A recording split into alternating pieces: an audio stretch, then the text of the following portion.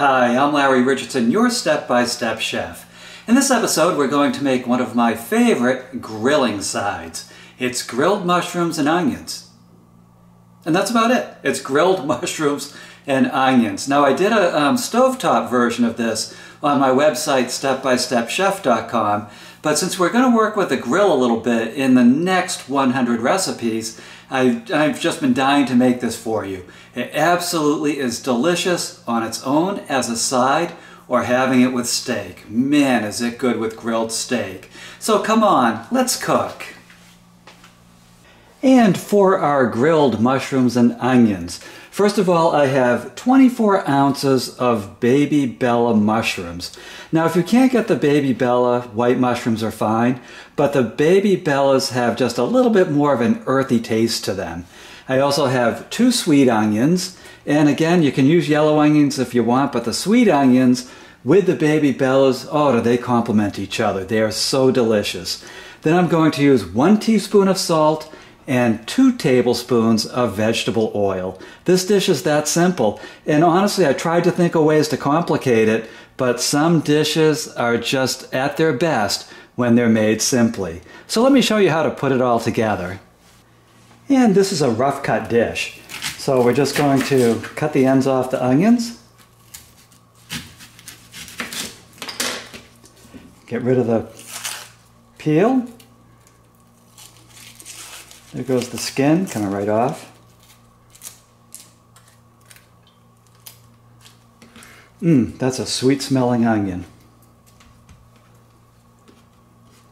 And then all I'm going to do, oops, let me get rid of that, there we go. All I'm going to do is cut this into slivers. And you really don't want to do much more than this. I don't want it to fall into the grill. These pieces hold up so well to the mushrooms. So we're just going to sliver both of our onions and put it into this bowl.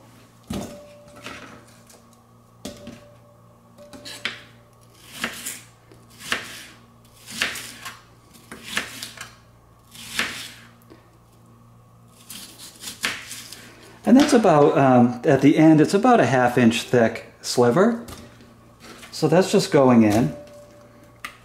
And I'm going to do the second onion exactly the same way. And then with the mushrooms, what I want to do is not cut them too small. I'm going to take each of these mushrooms and slice it into thirds, just like this. And you can see how thick the pieces are, because these will shrink down when we're out at the grill. So I'm going to cut all of these down, and they've been rinsed off already. We're just going to do that. So I'm going to do that with all of the Baby Bellas, and I'll be right back. So here are the onions and Baby Bellas all sliced up and ready to grill. Now I'm just adding my tablespoon of salt. There we go. And then my 2 tablespoons of oil.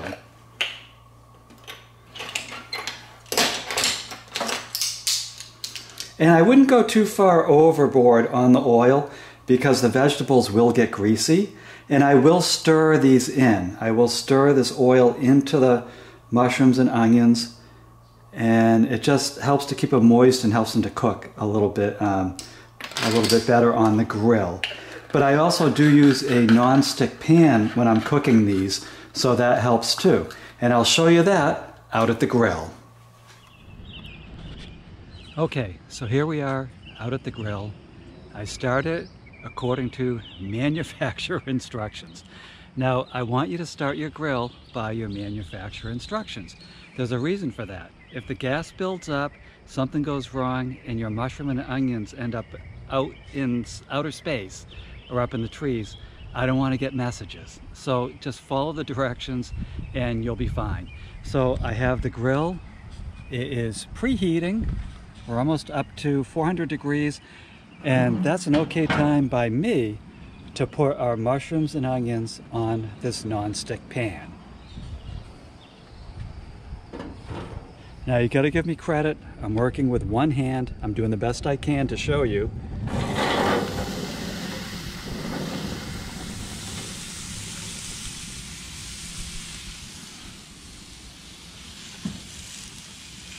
there's always one wise guy. And normally, I would like this all to be in one layer. It's just so much easier to cook these vegetables when they're in one layer. But in this case, I love these mushrooms and onions so much. I'm willing to have it slightly over that. Another wise guy. Here we go. And just stir them in. There we go. And the oil is all stirred in. The salt is all stirred in. And we're going to close the cover and we'll come back in 5 minutes. So 5 minutes later, let's look at what's going on inside the grill. Yep, we got some cooking going on. And I'm just using this non-stick pan with these veggies, and it's just doing wonderfully with them. They're going to cook down, the onions are going to caramelize, the mushrooms are going to shrink down, and let me check what that temperature is now, because I'm going to close the cover for another 5 minutes. We're up to 500 scorching degrees, and I'll be right back. Okay, here we are, 5 minutes and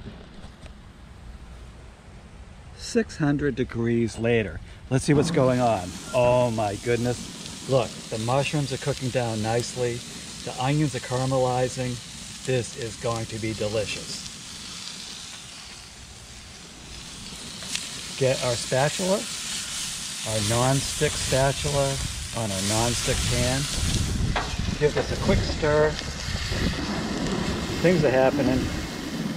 Try to get a nice long spatula. That way you will not lose all of the hair off your knuckles and maybe the first joints of your fingers. 5 minutes later, we're going to be done. I'll be right back. And here we are, our last 5 minutes, 600 wonderful degrees. And look at that. That is cooked. These are perfect. I don't want to cook them anymore because they will vanish. So I always give my film crew off Saturday nights. So they're out disco dancing. I'm working with one hand and I have to scoop all of this into my bowl.